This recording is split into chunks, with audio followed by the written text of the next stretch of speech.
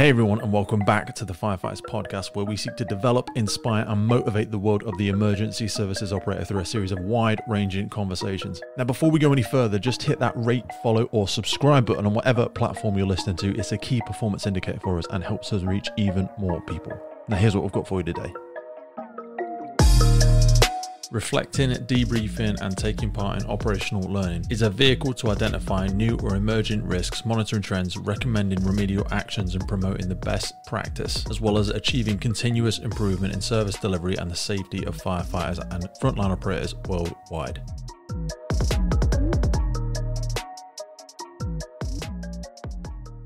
Just over 30 years ago, a fire occurred in the East End of London that led to seismic changes in the way that the UK Fire and Rescue Service trains, learns, and manages its staff. The fire itself, which led to the death of 2 firefighters brought about by a series of failures in operational procedures, opened a can of worms, which, even today, is having an impact on the service. In today's episode, we're going to be going over the Gillender Street fire that led to the death of 2 firefighters, and a subsequent inquiry that would lead to a massive change for the service itself and the way that it's still being led today.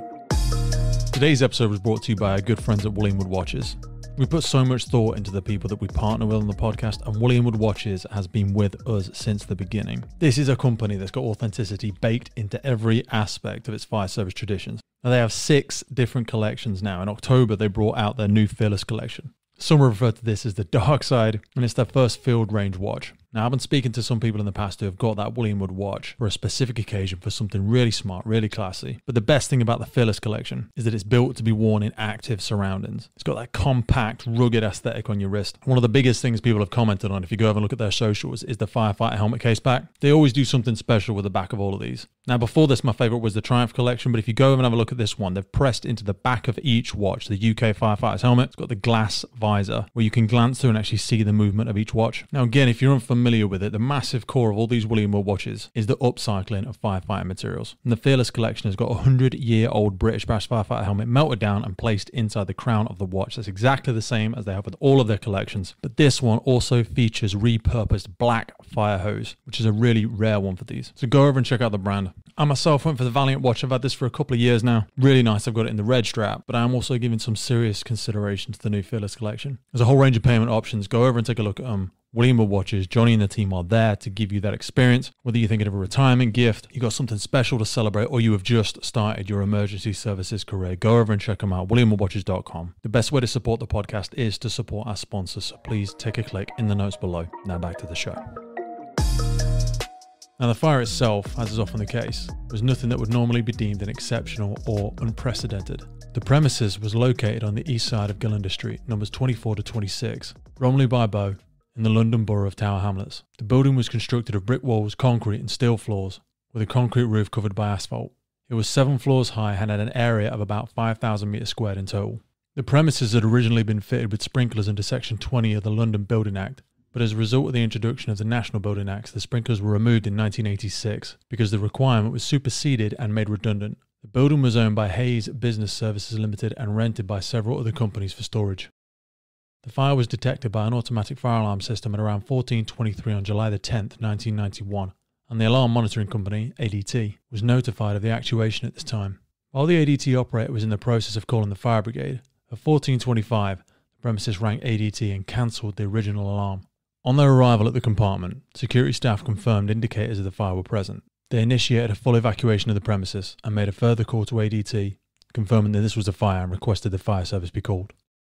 The first call to the fire service was received at 14:30 and mobilised 3 pumping appliances and a turntable ladder. The first pump from Poplar arrived at 14:36 and the incident commander, who was a sub-officer, located the alarm panel and found that the fire was shown on the second floor mezzanine and 3rd floor. Crews started setting into the dry riser main, ready to provide water. Having examined the alarm panel and available plans, the incident commander, now a station officer, decided to investigate the 2nd floor mezzanine area. Firefighters then went with the security guard who suspected the fire was in the electrical equipment. They carried a BCF extinguisher with them. On the 2nd floor mezzanine entry, they found a wispy smoke and the station officer instructed a crew to rig in BA and then set up a BA engine control point on the 2nd floor staircase. The BA team of 4 made their way into the building, taking with them the BCF extinguisher, water extinguisher, and a pair of bolt croppers. They were instructed to investigate and report back. The team located the fire and requested a hose line to be deployed along with a jet. They deployed a 45mm hose line consisting of 4 lengths and terminating in an adapter to which a length of hose reel tubing can be connected to an improvised adapter and terminated in a hose reel jet. The hose now charged and the crews entered the fire compartment, which, by this time, was giving off an intense heat and smoke visibility only being around 2 meters. The team withdrew because of the heat and stated that the main jet would be required. A relief team replaced the initial team but found the hose reel jet ineffective and they were unable to attack the fire. Crews withdrew from the fire compartment, but the fire-resisting door were left partially open because of the hose prevented it from closing.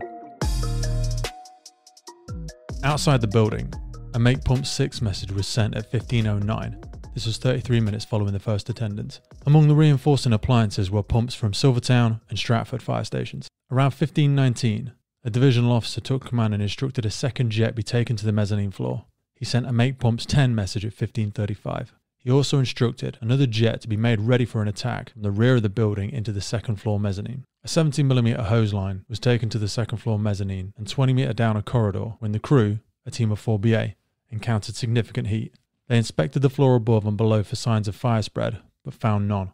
They returned to the 70mm hose line and made their way into the compartment but found the line too short and withdrew from the building. The 70mm hose line would remain uncharged throughout the incident. Outside, they explained the issue to the newly arrived ACO, who they assumed, in error, was now in charge. He did formally take command at around 1600. At around this time, the incident commander, still a divisional officer, initiated a BA main guideline to take crews quickly to the scene of operations on the second floor mezzanine. A BA team of 4, complete with communications, was instructed to lay the guideline. This mixed team, Silvertown 1, consisted of 2 firefighters from Silvertown, 1, David Stokoe, with 18 months experience, and 1, Terry Hunt, with 12 years experience, a station officer and a probationer firefighter with 3 weeks experience from Stratford. The team leader was connected to the guideline and the others attached by personal line to the person in front. The guideline was laid but was required to be extended with the second guideline to reach the fire compartment. It was subsequently found that the guideline tallies were not properly connected to the line and the method of joining the 2 guidelines was incorrect.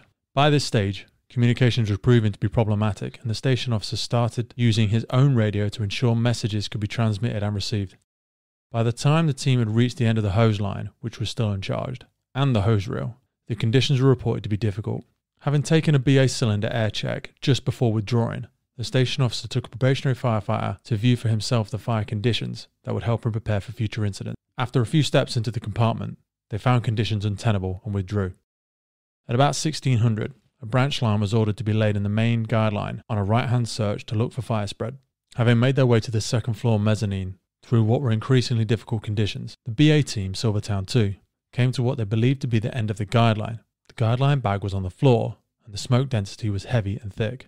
They laid the branch line as instructed to the right to permit the search for fire spread but incorrectly attached it, which may have led to subsequent confusion. Due to the heat and intense smoke, they became disorientated and laid the line back along the same corridor down which they had laid the first portion of the branch line, in effect creating a condition where the directional tabs on the lines indicated both the way in and way out of the building were only a few centimetres from each other. In other words, the preconditions for confusion were in place.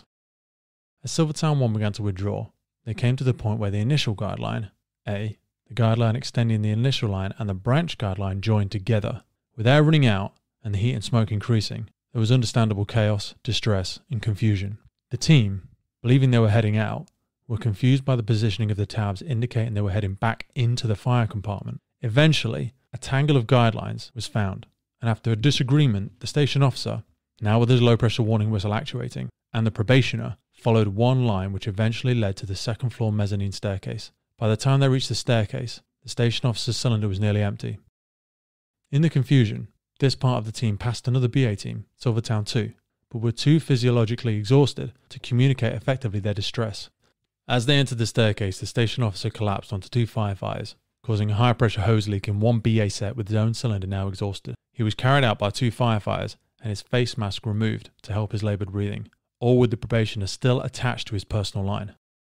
The part team left the building at around 16:30 and following treatment by ambulance staff, the station officer was taken to the hospital at 17:43. Debriefing of the team was difficult due to the distress and exhaustion suffered, but the probationary firefighter told others that the other 2 firefighters in the team were going in the wrong direction. At 16:44, a further team of 4 was committed to the building and made their way along the main guideline to rescue the missing firefighters. They silenced the fire alarm bell to listen to what they believed to be an automatic distress signal unit, ADSU, and locating its proximity, made their way through the double doors following the hose. They found both firefighters immediately, semi-reclined, both ADSUs operating. Vital signs were checked, but there was no pulse and their cylinders were empty. The team struggled to get both firefighters to the nearest doorway and were running out of air themselves.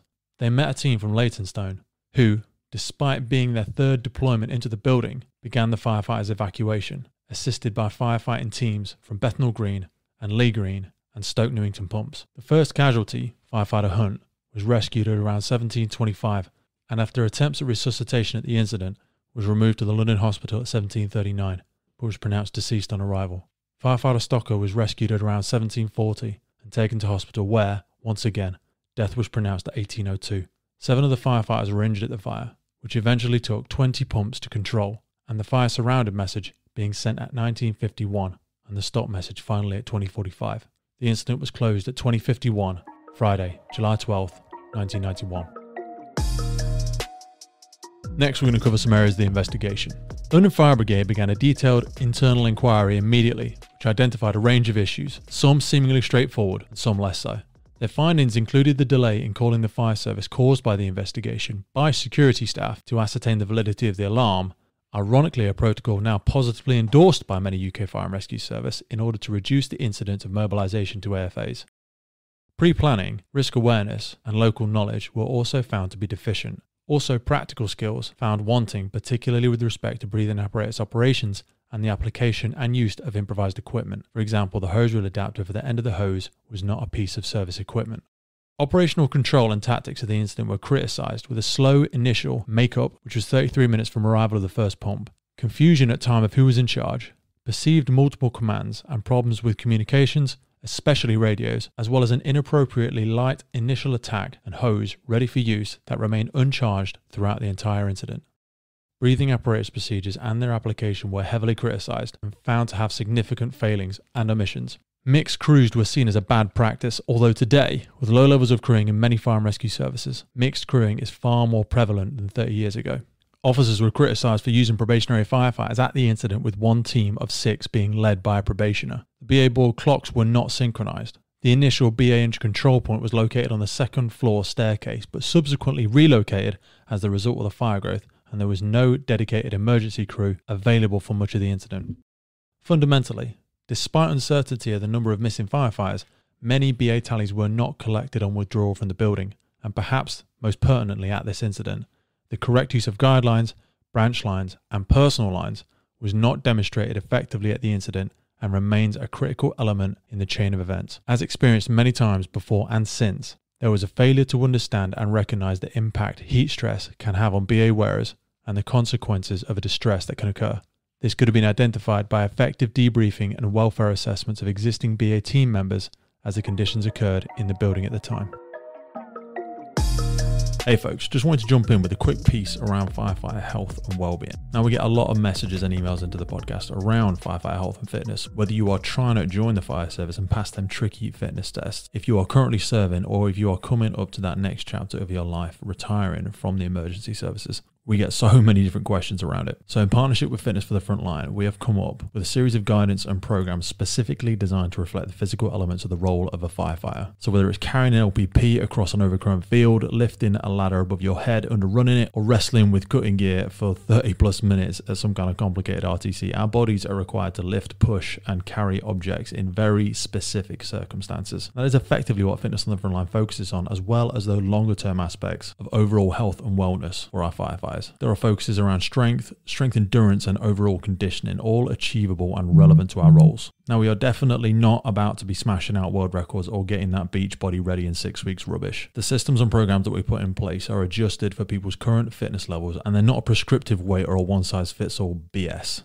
We also take into consideration all the fitness testing for initial application and also for current firefighters who want to maintain and progress their fitness levels. It is very likely for myself personally that I'm still going to be a firefighter when I'm 60 plus, so longevity in the role is really important to me, and I know it is for so many people out there. The system has a built-in ability to adjust easily depending on the equipment you have available, your fatigue levels, or if you're coming off busy ass night shifts and you haven't got a lot of time to work out. You can record your results, log your weights, your body measurements. We've got all the facilities to do that. The system is yours to use how you want to train. We've taken all the fluff and the gimmicks and the BS away from most of the rubbish that you see out there. It all starts with no obligation, 7 days worth of the programming, absolutely free. So whether you're joining, serving, or looking at the next chapter in your life, have a glance in the link for the podcast. Fitness for the Frontline is designed by firefighters for firefighters. Now back to the show.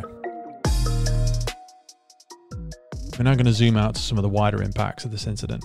Last year, the Fire Brigade Union General Secretary Matt Rack spoke on the 30th anniversary of this incident, stating that he had personal links to the tragedy, having worked at the Kingsland Fire Station with 2 of the firefighters who died, and having attended the tragedy himself on behalf of the FBU.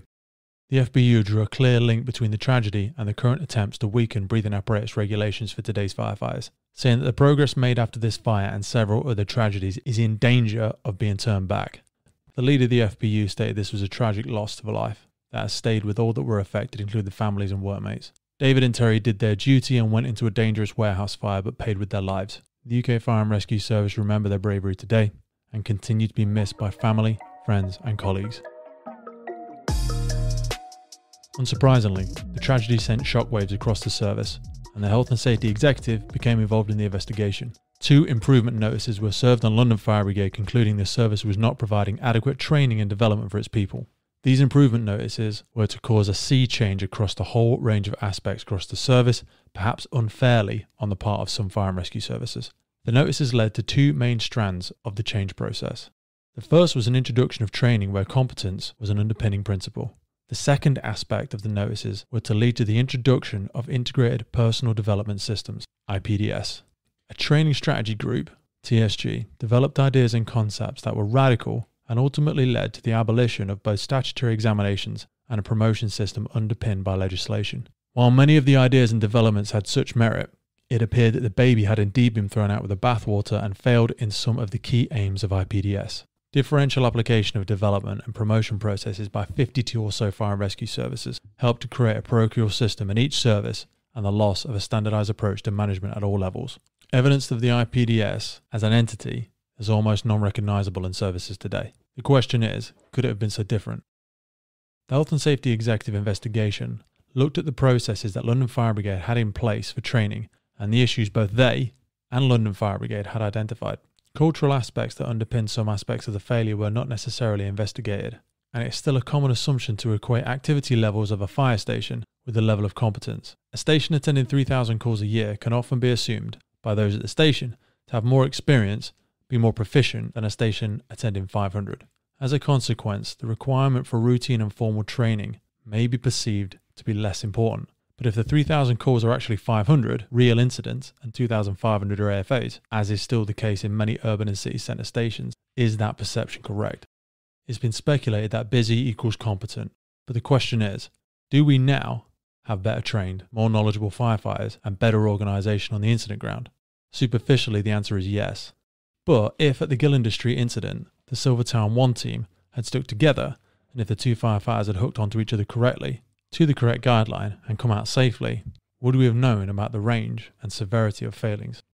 The odds are we would not.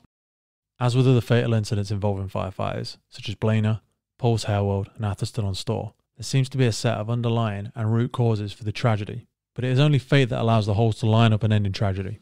How many fires are being attended in the UK right now, where there are multiple critical failures occurring, but the final fatal link in the chain is missing? It's important we never forget these mistakes. So many of these changes in policies, procedures and operational guidance come at the cost of somebody's life. The purpose of debriefing is to identify good practice and areas for improvement. Debriefing plays a significant role in the encouragement of reflection, accountability and maximising learning for everybody. Debriefs and inquiries are often forgotten and can be carried out half-heartedly after incidents, meaning that the key lessons are not learned. Debriefs are an opportunity for personal and professional growth. These should be encouraged at all levels of organisations to give us a structured learning process designed to continuously evolve the plans that we are executing, how we're doing the job, to ensure we're protecting our operational personnel through the right training and preparedness. It is worth noting that BA guidelines are still a control measure for the deployment of breathing apparatus wearers. The deployment of breathing apparatus guidelines should be based on an appropriate risk assessment and in accordance with the incident plan. The incident commander should consider using alternative or simultaneous tactics to assist operations to enhance firefighter safety. These may include adopting tactical ventilation techniques or additional access points. Wherever guidelines are in use, Stage 2 BA entry control procedures should be implemented for the whole incident. The use of guidelines should be regularly reviewed, and all relevant personnel should be informed that they are in use. Additional BA support teams should be deployed in conjunction with BA guideline laying teams, and guidelines should be stored, maintained, and tested in accordance with the advice of the manufacturer. If not correctly stored, this could result in guidelines being paid out incorrectly or being in an unsafe condition. Whilst there's an underlying theme that these are extremely unpopular and will perhaps never be used again operationally in many UK fire and rescue services, they're a piece of equipment that still remains on many trucks out there, so don't neglect it, get familiar with it, so that we don't have to learn these lessons again. It's our sincere hope you've taken some learnings away from today's debrief, and we'll see you next time. The Firefighters podcast is a global podcast seeking to develop, inspire and motivate the world of the emergency services operators. Through a series of wide-ranging conversations celebrating those within our sector, we seek to encourage and support this incredible group of people. It's brought to you by myself, operational firefighter Pete Wakefield, and I speak with individuals from all walks of life who I sincerely believe can add value to or develop those who have chosen this life path. Please support your emergency services wherever you are in the world, and thank you for listening.